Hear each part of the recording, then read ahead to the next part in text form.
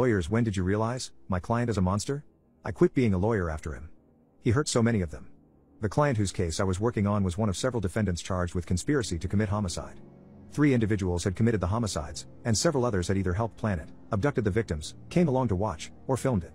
In order to see whether our client was one of the individuals present at the scene, I had to watch multiple videos of the tragedies. I watched multiple people brutally built in about the worst possible way you can imagine. They were chopped into pieces while they were alive and had their skulls stomped in. It wasn't some grainy security footage. It was HD 4K video taken by bystanders just a few feet away. The video showed someone's brain squirting out of their head and another person screaming as their hands and arms were hacked off. I also had to listen to the audio to see if our client's voice could be heard. The screams were bad. The laughter was worse. It has stuck with me for years and years, and I don't see it going away anytime soon.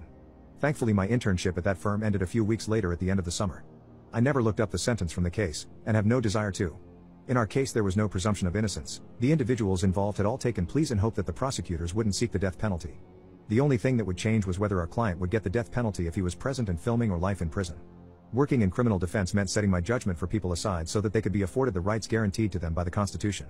I still did my job to the best of my ability, but I found myself lying awake at night for several weeks in a row, praying to every god that I knew that each of those jerks involved would fry in the electric chair, and that someone would laugh at their screams too. After that internship, I never returned to criminal law.